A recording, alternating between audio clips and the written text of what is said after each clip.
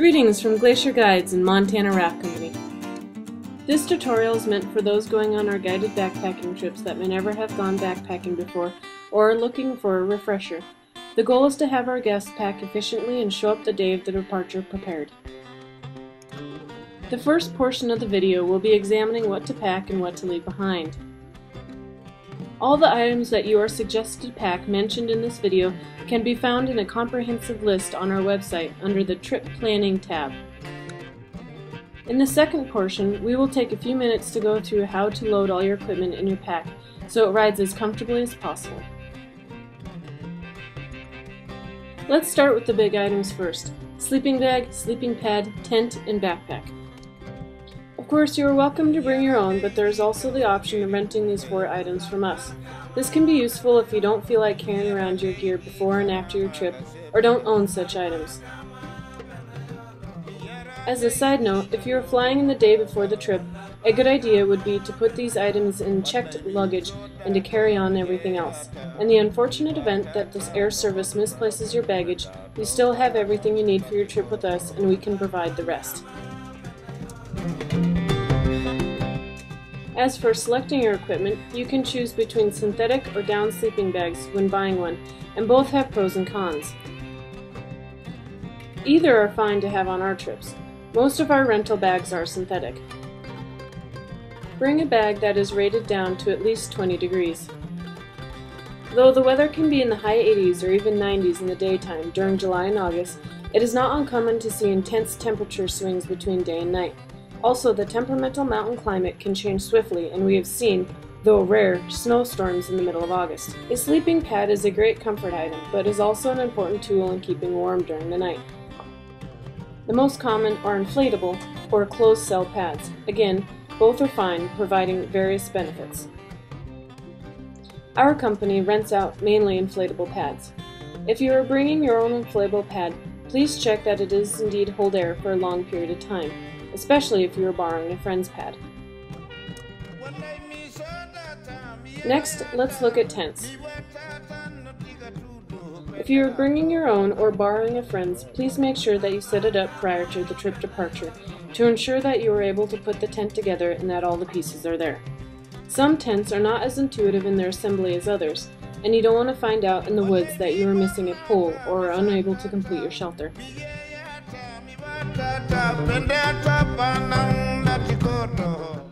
Make sure it is lightweight enough to carry with ease, so about 3 to 7 pounds depending on sleeping capacity.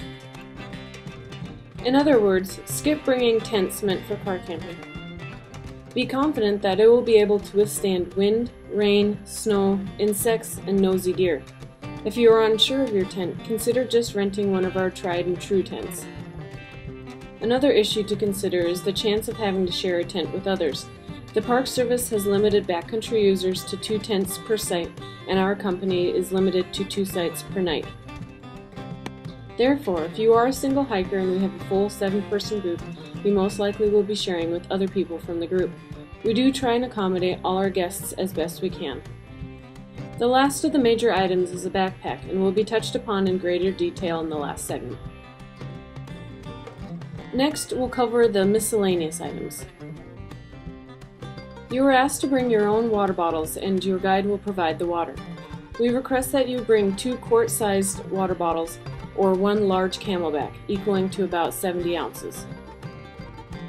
For the nighttime, please bring a small flashlight or headlamp along with extra batteries. For your own comfort, please consider weight when choosing a light. When at camp, a suggested luxury item is a pair of flip-flops or light sandals. Having your feet out of your boots in the evening and morning is always a great change. Also helpful is a rain cover for your backpack. If you do not own a rain cover, a garbage bag lining your pack can be substituted. Ziploc bags are on our list to put your small items in for protection against the wet weather.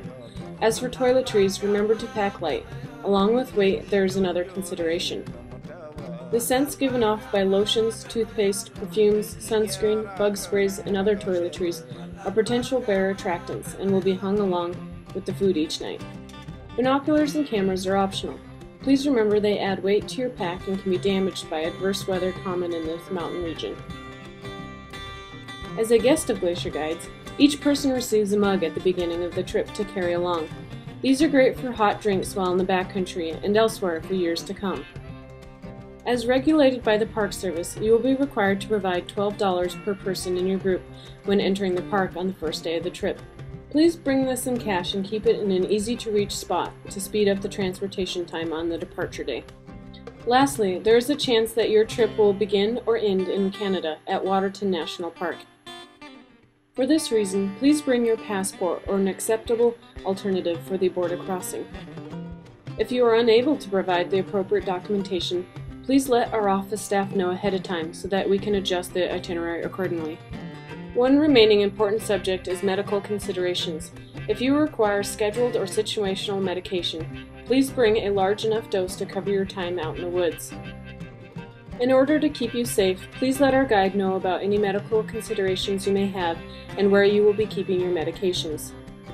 In case of an emergency, such information may come in extremely helpful. Though our guides carry satellite phone, those aren't always a guarantee for immediate help. When in the backcountry, advanced medical care can be hours or days away. Next, we will cover how to pack all these items into your backpack according to item weight and accessibility.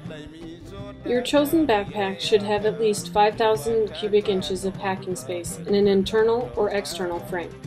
As a general rule, you will want to pack your heaviest items in the middle of your pack and in the center of your shoulders. This keeps most of the weight on your hips instead of your shoulders and prevents muscle strain. Your guide can then help you adjust the straps for maximum comfort. Most people choose to stuff their sleeping bag in the lowest compartment along with a few nighttime clothes if room allows.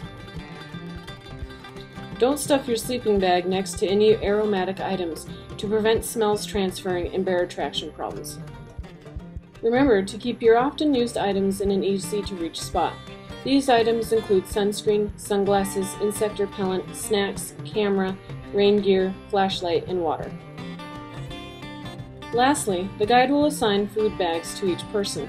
The weight of the bag depends on the duration of the trip, usually about 4 to 7 pounds. This won't necessarily be your personal food, rather a portion of the total group food. You will also be given a personal bag of snacks. When you show up the morning of the departure, there will be plenty of time to pack your backpack if you have not done so beforehand, or are renting gear from our company. If you have questions, your guide will be happy to aid you in the packing process. Having a comfortable backpack can make all the difference on your trip, especially if you are not familiar with having such weight on your back.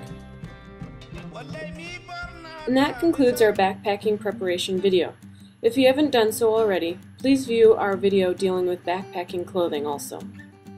Feel free to contact our office for any questions prior to departure regarding your trip.